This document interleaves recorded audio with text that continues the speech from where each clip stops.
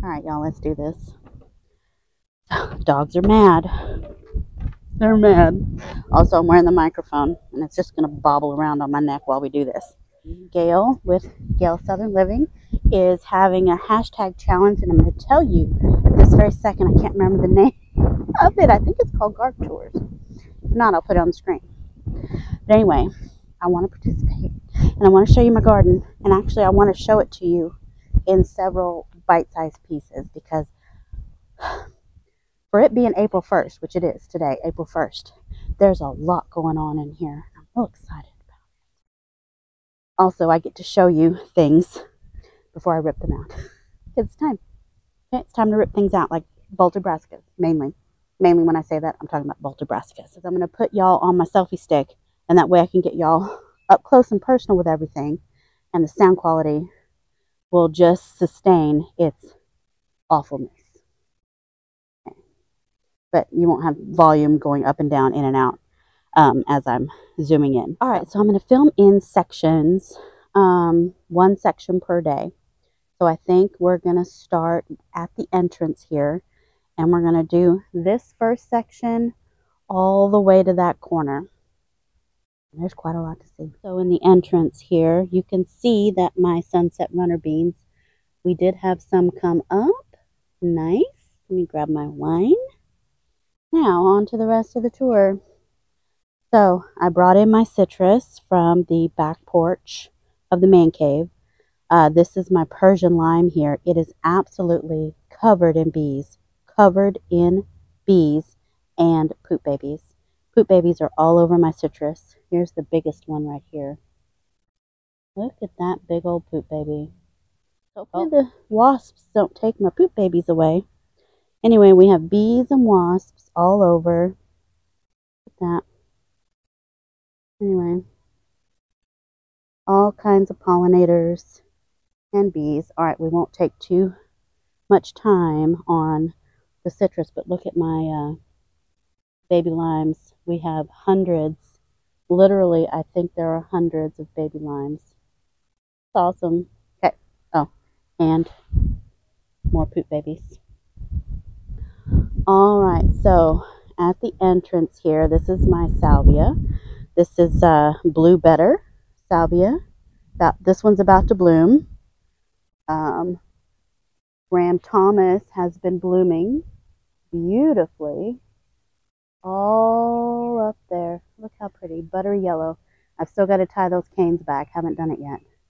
And we missed the big shower of blooms. You can see all the dead heads, but anyway, still pretty, still gorgeous. So this part of the bed here is something that's probably going to be cleaned out real soon. My spinach didn't do so well. I mean, at least I got some, but a lot of it is starting to bolt. So what I'll do is I'll harvest these tiny baby leaves, and we can have a tiny baby salad.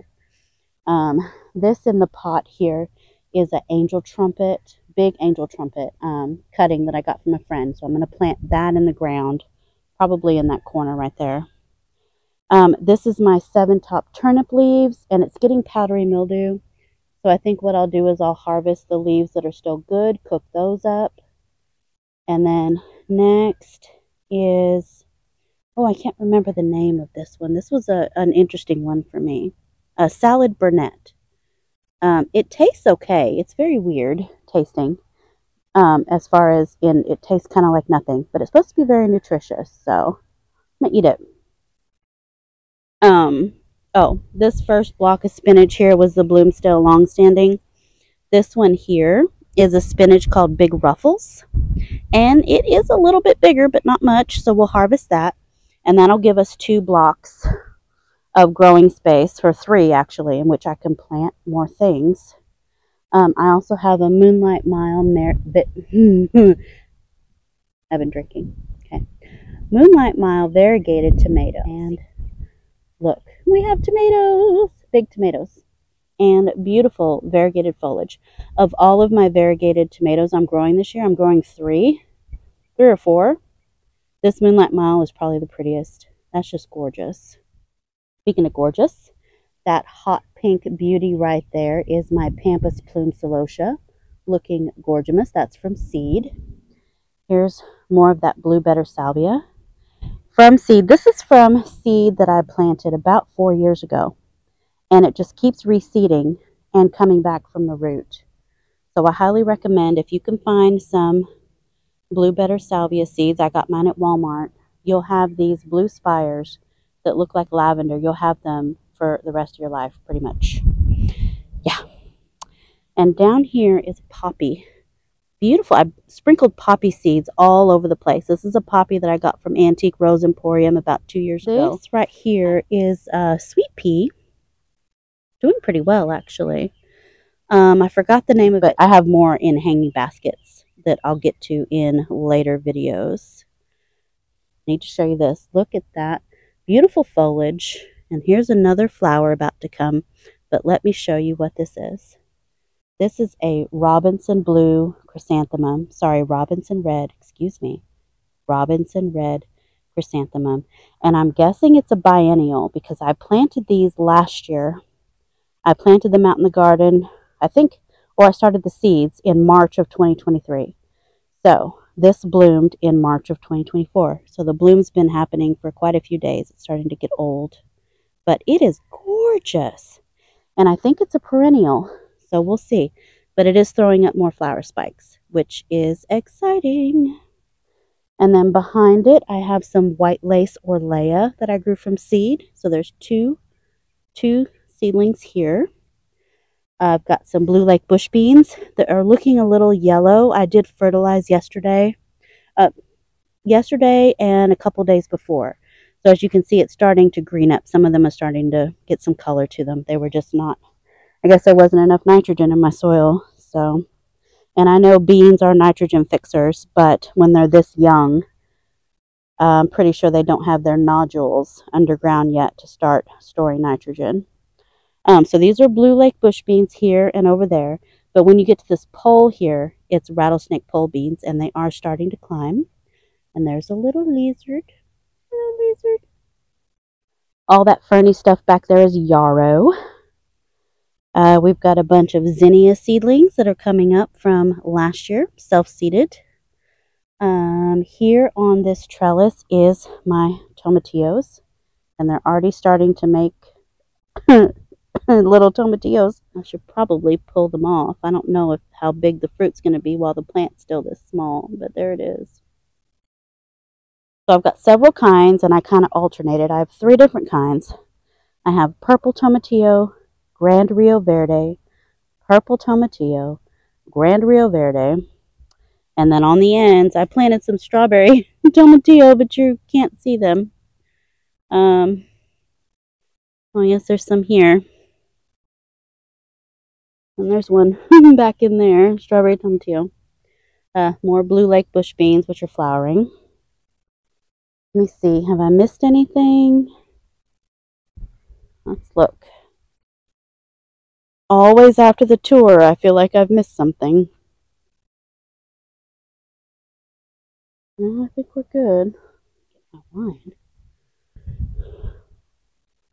All right, so there's more weeds and stuff back here, but that plant there with all the leaves that you're seeing down low, that is a mist flower, native mist flower that showed up on its own, and it has reseeded quite heavily. In these grow bags here, I have strawberry ground cherries at the back, and then Aunt Molly's ground cherry in the forefront here, and it already has ground cherries. It's too small. I'm gonna let it do it. Got 2 good size ground cherry husks there. This next bag is pineapple ground cherry. I've got 4, 2 big ones and 2 small ones. And then this grow bag is my Clancy potato. And I'm not sure if I have anything because I added mulch, and there were seeds in my mulch. And I see that's a brassica. That's a brassica. But I'm wondering if these little things could be the potatoes. We'll see. Just have to give it some time. Now, in this container here, I have some beans that are starting to climb. These are Cherokee, let's see, Cherokee black pole bean. And look at that. They're starting to climb already. And I did fertilize those as well. And I didn't know that that Cherokee black pole bean is actually a creation of Dr. Witchy, or Dr. Witchy, who does the yellow tomato. So that's kind of cool. And then all this greenery down here, that's oregano.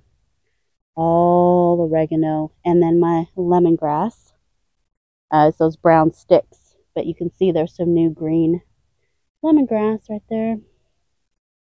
And then this grow bag at the back is my potatoes that's grown from my sprouted house potatoes. And I have never, ever, ever had such lush potato foliage ever in my life of any time I've ever tried growing potatoes. So I have real high hopes for that batch of potatoes just from some sprouted kitchen potatoes. Looks really good. And then in this container here is my Yukon Gold, which are actual seed potatoes that I bought at Walmart. It's not as, I didn't have as many potatoes. I think that's why it's not as full as that one over there, but they still look really good. Really good. Yukon Gold. And I planted these the 18th of February. So, and looky here, we have corn and a big poppy. That's another one of the poppies. That's my biggest one. That's going to bloom soon. But look at all my corn. I'm going to assume this is the candy corn and not the peaches and cream. But it looks really good. And that little bit of green mass back there is my lemon verbena that came back from the roots from the freeze and frost. Anyway, corn looks good. And I guess we will stop right here. Don't want to give you too much. Go back down the row. I did plant some toothache plant over here somewhere. Oh, there it is. Some moldy toothache plant that's starting to leaf out again. See, I let it get moldy, but there in the center you have new leaves. So there's some toothache plant there. Oh, I do have some echinacea that I grew from seed. There's some echinacea there. This is from last year, so they're coming back from last year. There's some more echinacea. I was going to see if my milkweed came back. I have some other areas of the garden where the milkweed has come back from the roots, which is so crazy cool. I don't see any. Not yet. Okay. Oh, baskets at the entrance. These are my, something Maverick, salmon pink, something pelargoniums from Pine Tree Seeds. You see how the foliage is suffering? So I left them in the cell trays too long. Anyway, but the flowers are gorgeous. So I have that hanging basket there. And I have this hanging basket on the other side here. And since we're over here, real quick, I will show you my world's smallest tomato that has grown like it's 2.5 feet now. But look at those little baby tomatoes. They're so cute. All right, looking good. Well, I was about to sign off, and there's one more thing I want to show you over here, but we have to get to it from the outside. So it's behind my corn.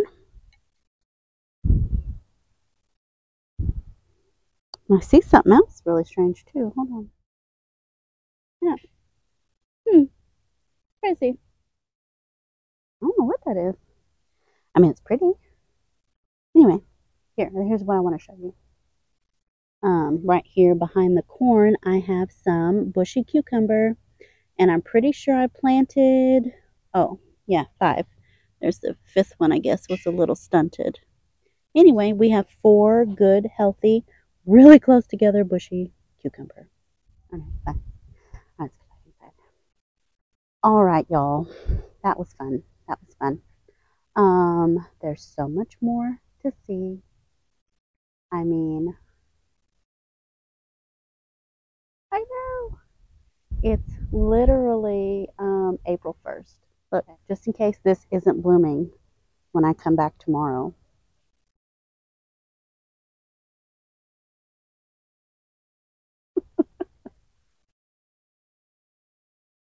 I can't work a selfie stick. I can't work it.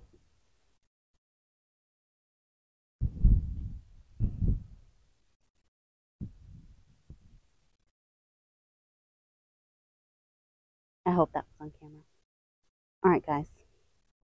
Let's do another section tomorrow. All right, thanks so much for watching, guys. And thank you, Gail, for having this Hashtag challenge.